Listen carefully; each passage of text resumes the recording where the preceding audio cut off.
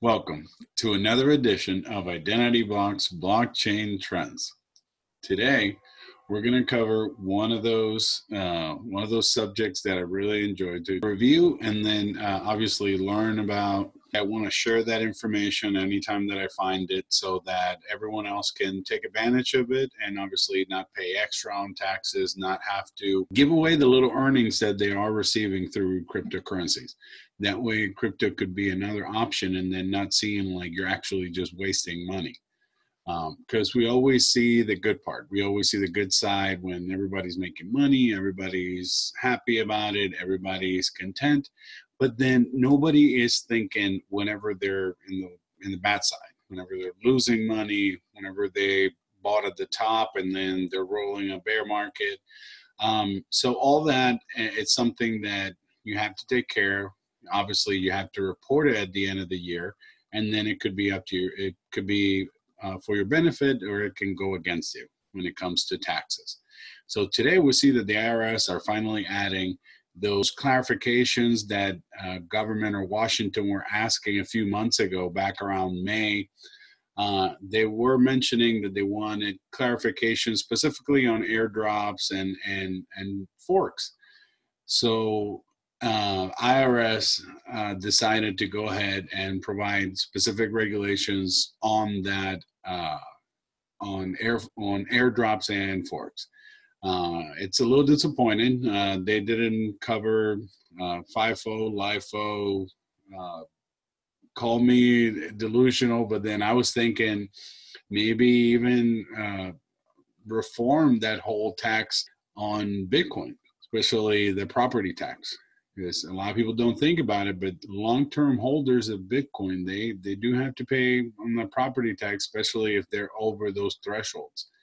So yeah, today we're going to cover some of those news that they were commented on today. So in this article from Cointelegraph, Aaron Wood mentions how the U.S. IRS releases guidance on crypto airdrops and hard forks. The United States Internal Revenue Service, IRS, has issued guidelines for tax reporting regarding cryptocurrency, airdrops, and hard forks. The Revenue Ruling 2019-24, announced on October the 9th, addresses common questions of taxpayers and practitioners. The guidance also answers questions regarding cryptocurrency, transmissions for investors that hold cryptocurrencies as a capital asset. IRS Commissioner Chuck Reddit said, "The new guidance will help taxpayers and tax professionals better understand how long-standing tax principles apply in this rapidly changing environment. We want to help taxpayers understand the reporting requirements as well as take steps to ensure fair enforcement of the tax laws for those who don't follow the rules."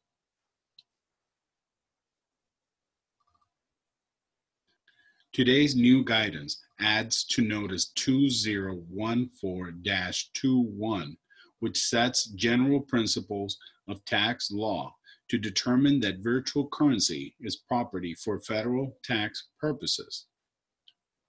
Just like she predicted, Orloke Cohen, the vice president of crypto tax calculation platform BitTax, told Cointelegraph that the guidance distinguishes hard forks from airdrops, and that not every hard fork should be treated as an airdrop. Those who receive new currency in a hard fork need to report the assets to the IRS as gross income. Cohen further stated that the recent guidance follows a congressional request to the IRS that sought clarity on tax reporting for cryptocurrencies. Earlier this year, the IRS sent thousands of letters to cryptocurrency investors to clarify crypto tax filings requirements. As an estimated 10,000 crypto investors received posts from that agency, asking some to amend their tax filings while compelling others to pay back taxes and/or interest and penalties. Capitalizing on the uncertainty surrounding crypto tax reporting, scammers subsequently attempted to con investors, out of their digital assets by sending letters claiming to be from the IRS. Some letters claim that an arrest warrant had been issued against the recipient due to their unpaid tax obligations, and that failure to make a payment immediately could result in an arrest or other criminal action. So as we can see in this news release from the IRS, we can see virtual currency. IRS issues additional guidance on tax treatment and reminds taxpayers of reporting obligations.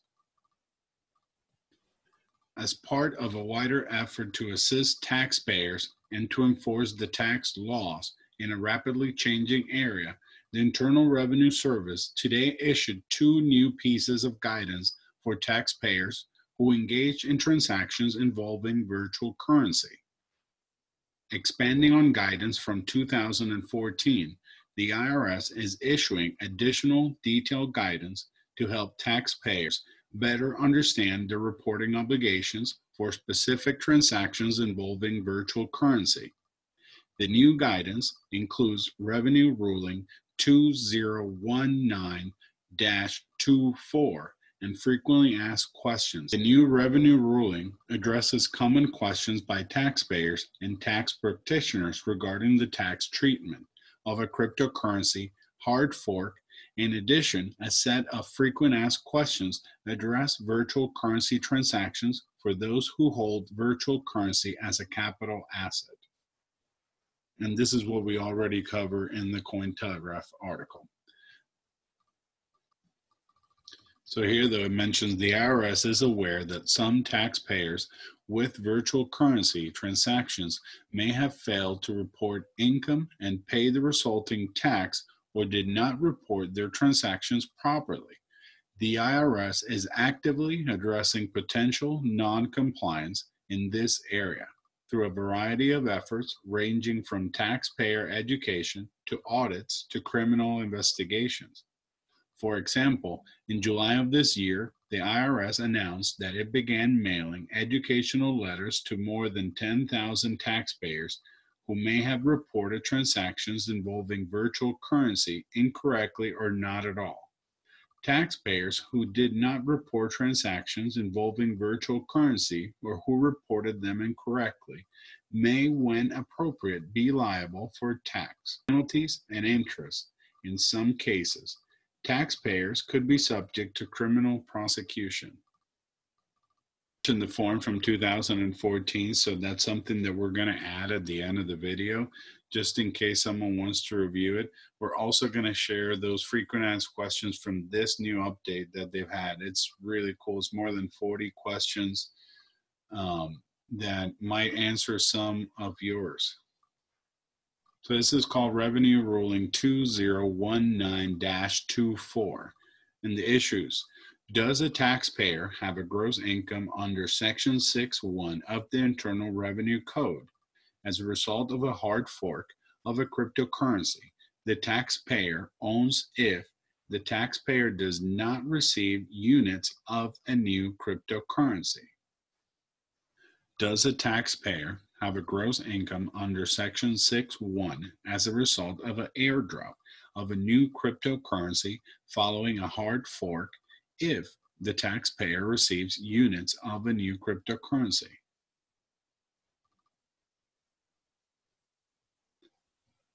Background: virtual currency is a digital representation of value that functions as a medium of exchange, a unit of account, and a store of value, other than a representation of the United States dollar of a foreign currency. Foreign currency is the coin and paper money of a country other than the United States that is designated as legal tender, circulates, and is customarily used and accepted as a medium of exchange in the country of issuance.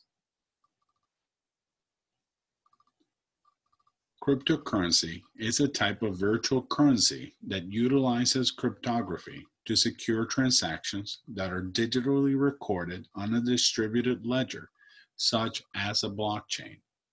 Units of cryptocurrency are generally referred to as coins or tokens.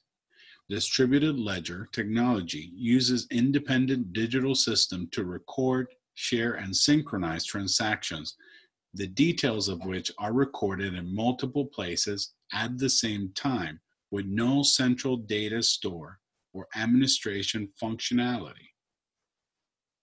A hard fork is unique to distributed ledger technology and occurs when a cryptocurrency or a distributed ledger undergoes a protocol change, resulting in a permanent diversion from the legacy or existing distributed ledger.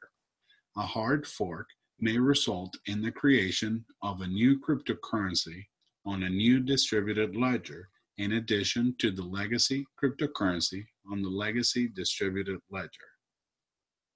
Following a hard fork, transactions involving the new cryptocurrency are recorded on the new distributed ledger, and transactions involving the legacy cryptocurrency continue to be recorded on the legacy distributed ledger. Basically, this is covering everyone that's been holding Bitcoin after 2014 and been receiving all these hard forks, for Bitcoin Cash, afterwards then Satoshi Vision, Bitcoin ABC, Bitcoin Diamond, Bitcoin Gold. I mean, all these different airdrops and forks that have been happening through the last 5 years. So this helps a lot of people have been holding. And the thing is, most of the people that have been holding these forks, they either are not paying on their taxes or they just don't even claim the actual drops. Some of them are not that tech savvy. So even though they could claim all these different coins and assets, they just don't even know that. An airdrop is a means of distributing units of a cryptocurrency to the distributed ledger addresses of multiple taxpayers. Multiple taxpayers. A hard fork followed by an airdrop results in the distribution of units of new cryptocurrency to address containing the legacy cryptocurrency. However, a hard fork is not always followed by an airdrop. Cryptocurrency from an airdrop generally is received on the date and at the time it is recorded on the distributed ledger. However, a taxpayer may comfortably receive cryptocurrency prior to the airdrop being recorded on the distributed ledger. A taxpayer does not have receipt of cryptocurrency when the airdrop is recorded on the distributed ledger if the taxpayer is not able to exercise dominion and control over the cryptocurrency. For example, a taxpayer does not have dominion and control if the address to which the cryptocurrency is airdropped is contained in a wallet managed through a cryptocurrency exchange, and the cryptocurrency exchange does not support the newly created cryptocurrency such that the airdrop cryptocurrency is not immediately credited to the taxpayer's account at the cryptocurrency exchange. If the taxpayer later acquires the ability to transfer, sell, exchange, or otherwise dispose of the cryptocurrency, the taxpayer is treated as receiving the cryptocurrency at that time. So here's a couple of examples. Situation 1. So trader A holds 50 units of crypto M, a cryptocurrency, on date 1. The distributed ledger for crypto M experiences a hard fork, resulting in the creation of crypto N. Crypto N is not airdrop or otherwise transferred to an account owned or controlled by A. So that would be, I guess, the example of Bitcoin Cash whenever everyone knew that it had been forked, but then didn't have access to trade it. And then trader B holds 50 units of crypto R, a cryptocurrency, on date 2. The distributed ledger for crypto R experiences a hard fork, resulting in the creation of crypto S. On that date, 25 units of crypto S are airdropped to B's distributed ledger, address, and B, and the ability to dispose of crypto S immediately following the airdrop. B now holds 50 units of crypto R and 25 units of crypto S. The airdrop of crypto S is recorded on the distributed ledger on day 2 and time 1. And that time, the date and time, at that date and time, the fair market value of B's 25 units of crypto S is $50. B receives the crypto S solely because B owns crypto R at the time of the hard fork. After the airdrop, transactions involving crypto S are recorded on the new distributed ledger, and transactions involving crypto R continue to be recorded on the legacy distributed ledger.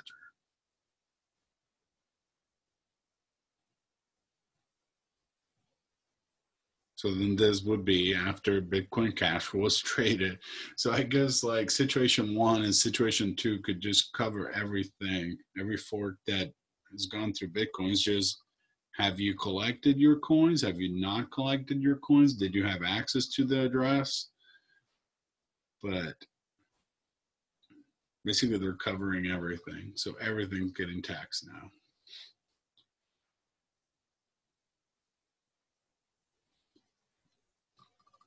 So section 6(1)(a)(3) provides that except as otherwise provided by law, gross income means all income from whatever source derived, including gains from dealings in property. Under section 6(1), all gains or undeniable accessions to wealth clearly realized over which a taxpayer has complete dominion are included in gross income. See Commissioner B versus Glenshaw Glass Co.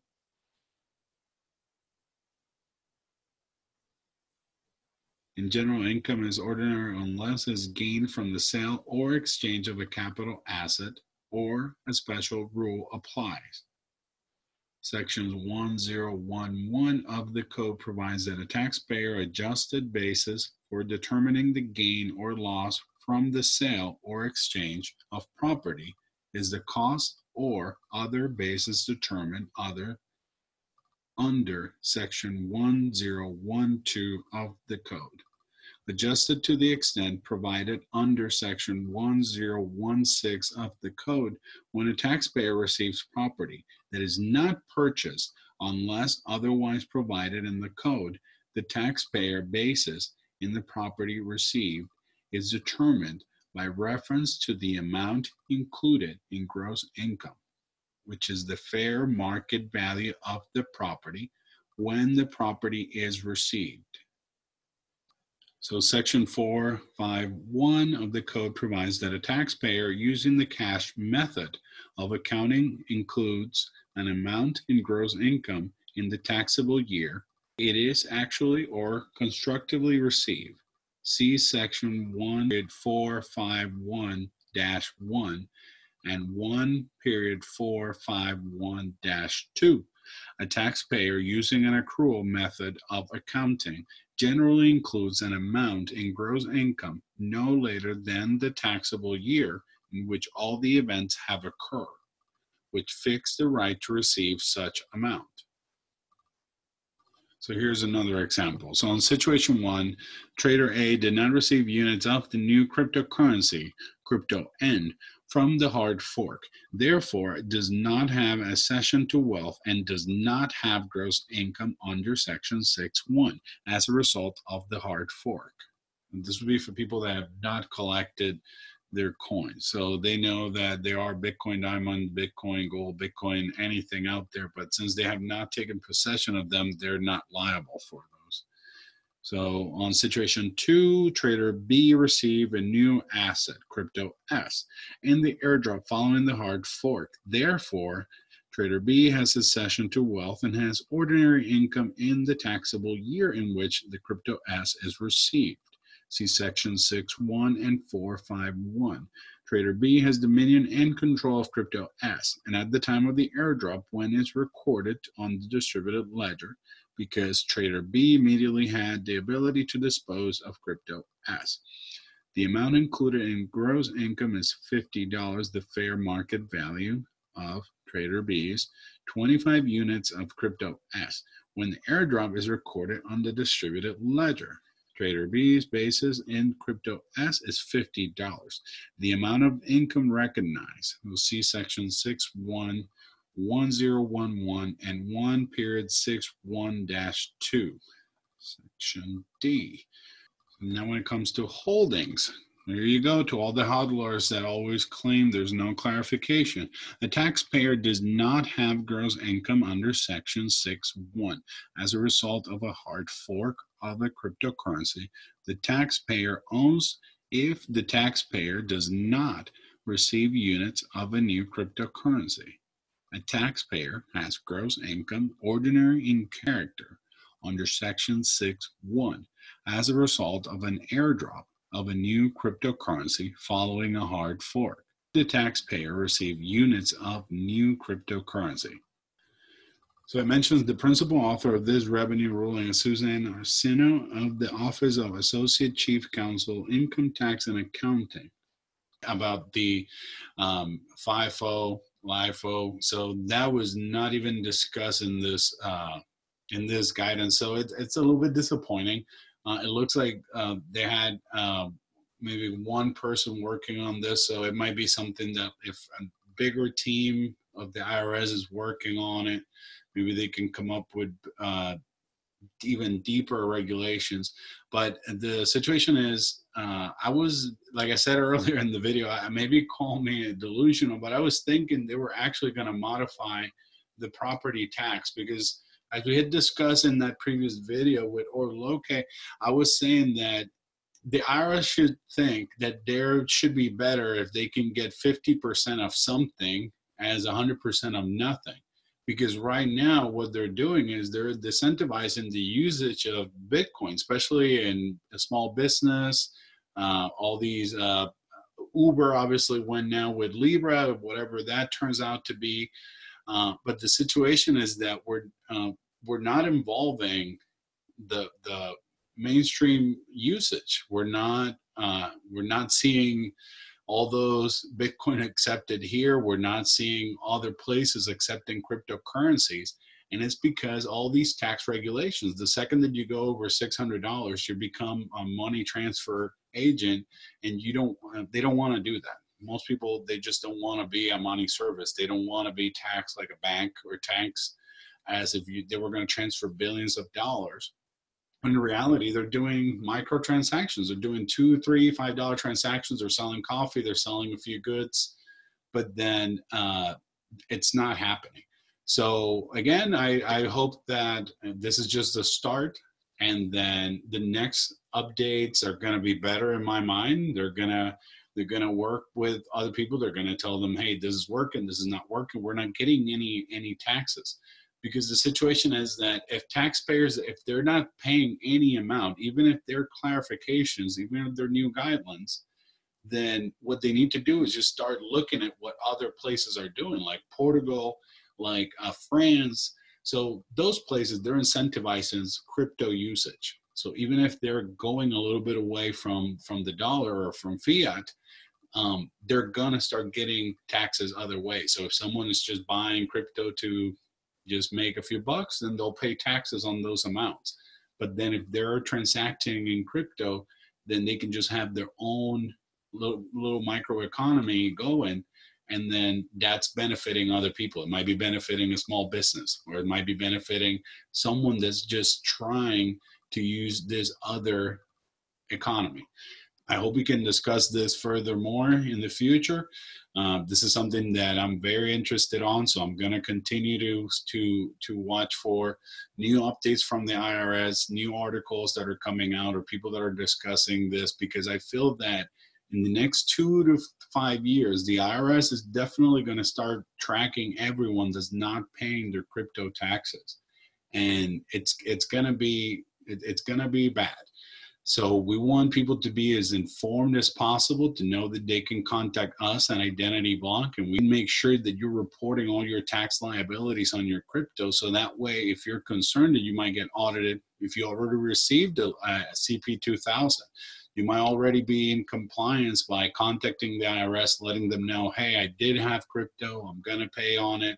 this is what's going to happen. So maybe you are already in contact with them, and this is something that we can guide you on. We want to make sure that everyone that receives one of these letters is in compliance with the IRS, because this is going to be in their benefit.